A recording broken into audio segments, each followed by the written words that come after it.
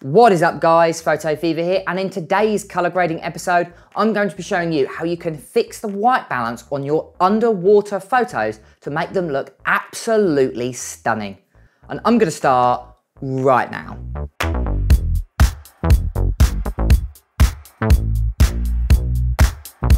Now this particular type of color grading effect works on predominantly underwater photos. If that is an underwater photos of an object, let's say someone swimming, or is it just a generic underwater shot. Now what's really difficult about shooting underwater is the white balance. Certain levels or certain depth underwater, certain types of color disappears. Specifically, let's say under 2 meters, you can't see the color red, which can completely throw off your white balance. So today I'm going to be showing you how you can fix that to make your photos look absolutely stunning. Right guys, so the first thing you want to do is just go ahead and choose your underwater photo. And if you'd like to follow me along with this tutorial, you could go ahead and download the sample image off of unsplash.com, and I'll make sure to leave the link in the description.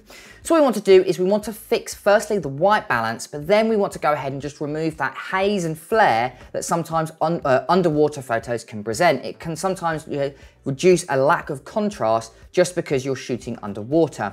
So what we want to do is just firstly want to go ahead and duplicate that background layer just in case you make any mistakes. You've always got a photo to revert back to. So what I'm going to do is going to go ahead and press Command J on our keyboard. Once we've done that, we want to go ahead and convert it into a smart object so we can activate smart filters. So we're going to right click on that layer on the right hand side, and then we're going to go ahead and click on smart object. This will allow us to use smart filters so you can adapt them after the fact. So what we're going to do now is we're going to go up to filter, and then we're going to go ahead to the camera raw filter, or Shift Command A if you're like using shortcuts. So the first particular effect we want to do is we want to have a look at our exposure, and this will remove some of that flare that you can see and that haze in the distance. So what we're going to do is we're going to go to our basic sliders here, and what I'm going to do firstly is I'm going to reduce the amount of brightness in the highlights. And then I'm going to increase the amount of shadows. And after you've done that, then we can mess around with the contrast.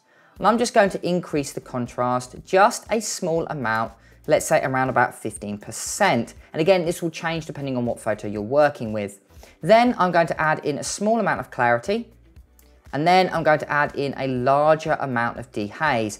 And as you can see, that dehaze really does remove that distant haziness that can sometimes present, especially in underwater photos. But as you can see, this photo is incredibly green and murky, and it doesn't look very good. And that's because when we took the photo, it was in auto white balance. And because of that, the camera just had a look at the overall kind of white balance of the photo, and then it kind of tried to do its best as it can, and it didn't do a too bad job, but it certainly isn't what we're after. We want to have a lot more blues in this photo. So what we can do is we can go into the HSL adjustment layer and actually create manual white balance changes. So what we're going to do is we're going to turn off the basics panel. I'm going to go down to our color mixing panel. Now, if you don't understand how colors work, there is an easy solution for you. All you'll need to do is just go ahead and select the eyedropper tool found right on the right hand side. So if you go ahead and look at the slider here, if we go ahead and choose this little dot here, this is called the targeted adjustment tool, or T on your keyboard. Go ahead and select that, and wherever you hover over the photo, so for instance, let's say here, it will show you how you can change the photo directly, and it makes changing colors super easy. So you can go ahead and slide it over to the right. As you can see, it introduces more blue, or it slides over to the left and it introduces more green, which obviously we don't want to do. So let's slide it back over to the right hand side again. And as you can see on the right hand side, if we go ahead and zoom in, you can see how this is changing not just simply the aquas, but also the blues as well. So you can see it's a really cool way of changing colors in your photos. But I'm going to go ahead and turn it off because I often find changing manually a little bit easier. So I'm going to go ahead and change those blues. So I'm going to increase the amount of blues there. And then I'm going to do the same with purples, but in reverse. So we're going to go for something like so. And then with the greens, I'm going to do that. So as you can see, we've made this photo a lot more blue and a lot more punchy. But I think an overall targeted global adjustment will work just to finish this particular photo off. So I'm going to turn off the color mixer tool. So we've just changed the hue in this particular case. We haven't changed the saturation and we haven't changed the luminance. I'm going to go into our color grading panel here. I'm going to go over to the far right hand side and select this one. This is called our global panel. And I'm just going to go ahead and add in a small amount of blue here. So I'm going to go for a medium brightness blue. And I'm going to go ahead and just increase that saturation, but only by a small amount. So let's say around 10%. And then what I'm going to do is I'm just going to go ahead and darken the luminance here. But again, not by a small amount. Again, small changes can make a drastic difference to the photo.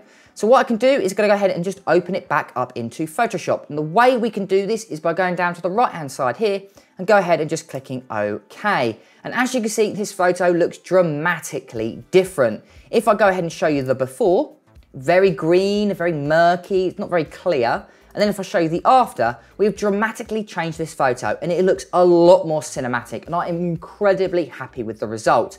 And this works on all types of photos, you can see by some of the sample images here. So definitely give it a go if you're struggling on getting the right white balance for your underwater photos, or if you just want to try and remove haze and flare in your underwater photos to make them look absolutely spectacular. Here is the before and here is the after. And there we go, guys.